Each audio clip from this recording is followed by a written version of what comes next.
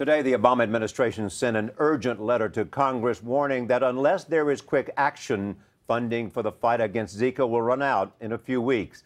The NIH has just begun a new vaccine trial, and Dr. Jon LaPook is here with more about that. Jon, tell us exactly what this trial will do. Well, Charlie, if this vaccine works, it will be a very big deal. Yesterday, the first of 80 healthy volunteers got vaccinated.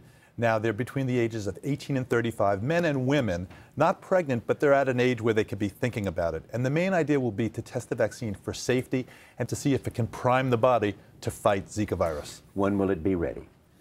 Dr. Tony Fauci, the head of infectious diseases for the NIH, said not before 2018. Still, there's one big problem.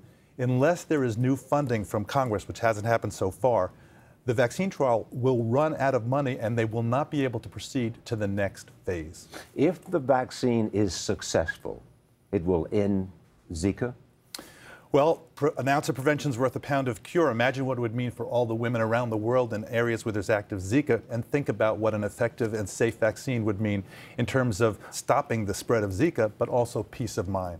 Thank you, Jon. We have a lot more information about Zika on our website. Go to cbsnews.com/Zika.